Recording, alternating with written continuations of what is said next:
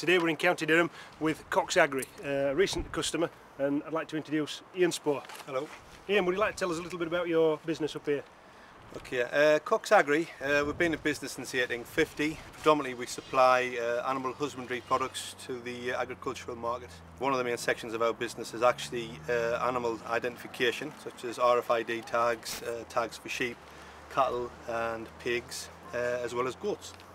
Our proposition for the EID market for sheep this year, we've got a close working relationship with HID Global on the supply of their glass transponders, which basically fit into this section here of the tag. We can program these tags after lasering them and then send them out to our customers and the merchant trades direct.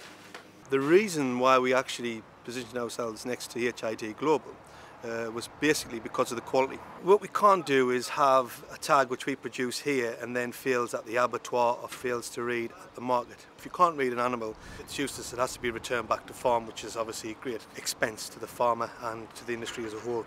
So we must have something which is reliable and something which really performs every time. So we made a conscious decision to go with HID Global. What we want to do here now is read the actual EID tag with the stick reader. So every time I move the reader from one animal to another, it's reading the tags.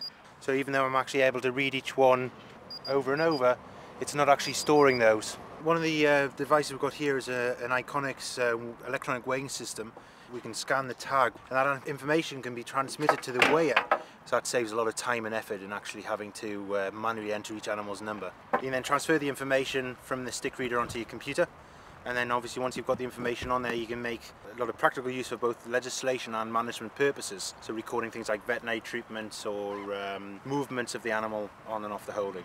From the farmer's point of view, if he embraces AID within the tag and traceability, what he can do is he can then better manage his livestock. The benefit from the government, in the tracking of animals around the marketplace, and I guess the third one, which I haven't mentioned, is the supermarkets. If the supermarkets are buying the meat, then they want to see the provenance behind it, and the only way you can get that provenance is by looking at the traceability, which can be easily done with EID.